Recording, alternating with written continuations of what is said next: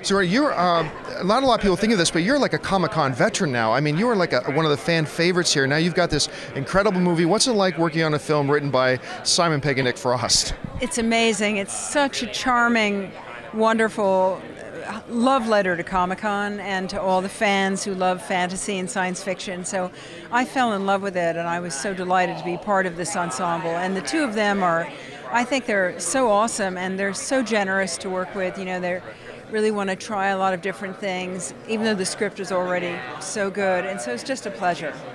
Now, coming off the huge year that you had, obviously, you keep yourself very busy. Like some people might expect that after having the kind of year you had, you might take a break. But what keeps you motivated to keep working so much and doing so many of these great films?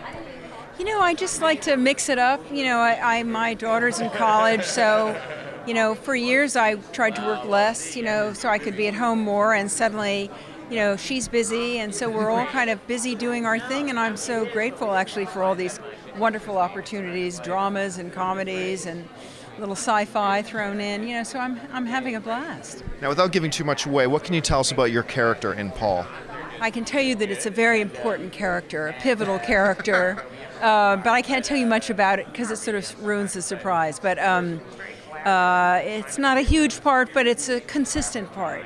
And it's I enjoyed it. I enjoyed what I got to do very much. How's Comic-Con been for you this year so far? Well, we're about to go into the big hall, and I think that's always really exciting.